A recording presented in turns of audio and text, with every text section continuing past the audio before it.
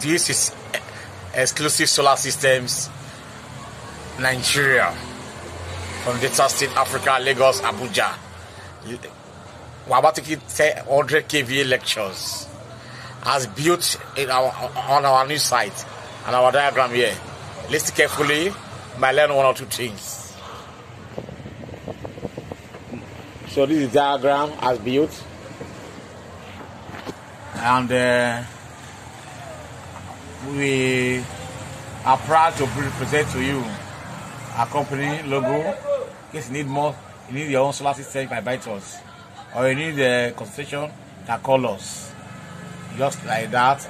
For more technical ideas, advice, full free of charge. Don't pay money. Don't pay, okay? So this is diagram for the 100 kVA. This is diagram for the 100 kVA. As you can see, we have our batteries here. We've got to run this very fast.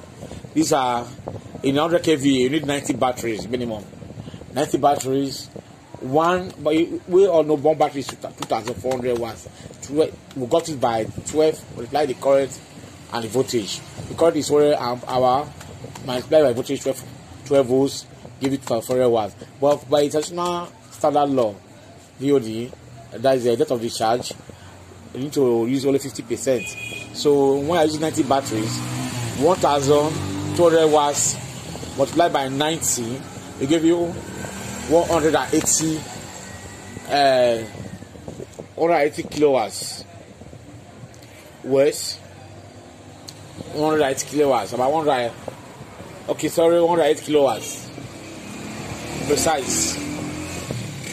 So and you need 90 kilowatts or 80 kilowatts. So 180 kilowatts is a perfect one. It's a good one for your power bank for the 100 kVA. These are the batteries. You can see, let's say in series. In series, they parallel. You parallel them to give you what you want. You want 108 kilowatts power bank. Then, after connecting them in series, you take them, you read it with your clamp meter, your voltmeter, you check the voltage. Because normally your inverter should be 360 VDC in. So your battery, 30 batteries times 12V should be 360. But you know, good batteries will be 12V to 13V. Let's use 13V. Let's use 13V. It should be 390V. Hey, read it. Inverter should be 360V. It will take you 360V and above. Below, just like that. So when we test, after testing it, then you now connect to your inverter. Just run your inverter and set all the parameters of your inverter. Here's the inverter. 360V, 100 kV inverter. After test running it, the inverter is working fine. We will react with your meter. Then you collect the same battery power bank to your controller, your CC. Call it CC or charge controller, solar charge controller. 360V, VDC2 input. But your PV must be let's say 700 and above, 700V and above, maximum for the controller. So don't go and buy it below 600V PV inputs. We'll call it 360V, call it battery inputs. When you use your controller, you take to your controller, then check your controller reading. By then should be 360V to 390V or 390 something, 96, 400V. Then after you confirm your controller is really well, by now I'm sure your man is on the roof working. Other men is on the roof working. So these are the panels. Actually we need 600 watts panel to charge one battery 4 to 5 hours peak sun. So right now we have about 180 batteries altogether. 180 batteries. 15 in series. 15 in series. About 60 pallets to charge one power bank. One set of power bank. Yeah, that is a 30 battery series. How about that set again? Look at the other set of panels. This test set of panels, test sets. You can see first, second, third. First, second, third set of panels, which is 180 panels, 60 each, 15 in a row. They parallel them. Then you have your combiners. You have your PV breaker line. PV breaker as DC breakers. I have a breaker for PV line, just like that. They take them to the combiner. First power bank, combiner, just like that. They take your type of controller you will use. Because if you say you look for 300 amp or 400 amp controller, it's very difficult. Can't get it. So you use the type that has a 3-port, 100 amp each. This type of controller we have here.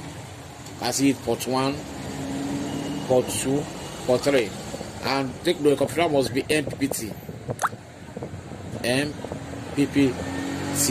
MPPT, look at it. MPPT, meaning maximum power point tracking controller. Tracks the PV from it extract the maximum power from the PV wherever the sun is hitting. Extract them and get back to add 30% efficiency to your system, current to your system. Far better than the PWM, which is a pulse width modulation controllers. So then you take your panels to your port 1, first of panels to your port 1, second set to your port 2, third set to port 3. Before then, you already connect your battery to your controller. Then your battery, let's say your controller was already 360 or 390 before. But after adding up the PV, all your breakers, you see breakers. B stand for breaker. You see, stand for breakers. Then put all your breakers. Your reading might have been above 360 by now. If it was 390, I'd be above 390, like 400, 420.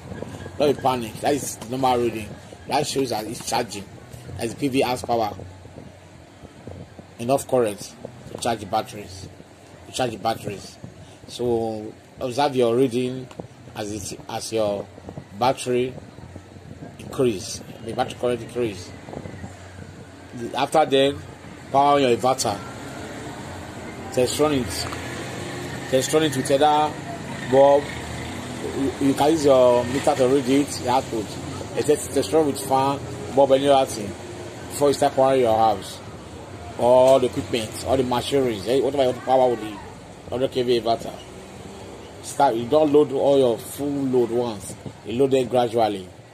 Maybe 1 kVA, 5 kVA, 10 kVA, 20 until you load it to the maximum, which is 50%.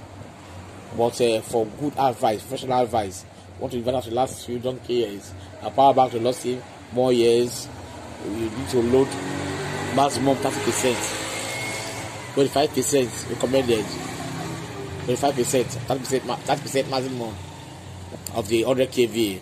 In case you want to manage, you must manage that 100 kVA. I have 50 kVA load, no problem. Can still apply it, but don't let it go above 60%, 60 kVA or 60 kilowatts to be precise. Because the power, most of the inverters are producers are using 0.8 PF. That's the power factor.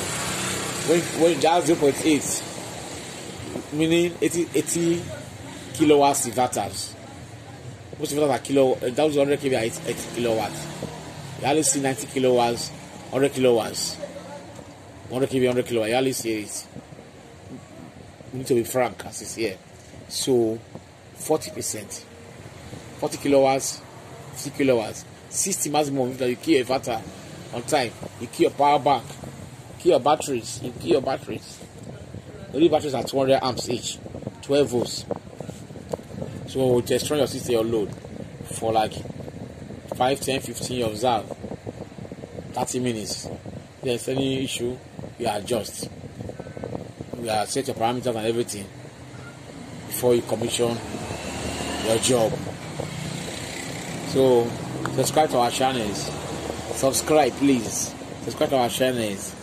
Subscribe to our channels so that you can receive a lot of our next videos.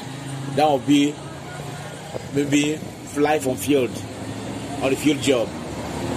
Live on field. Live on field.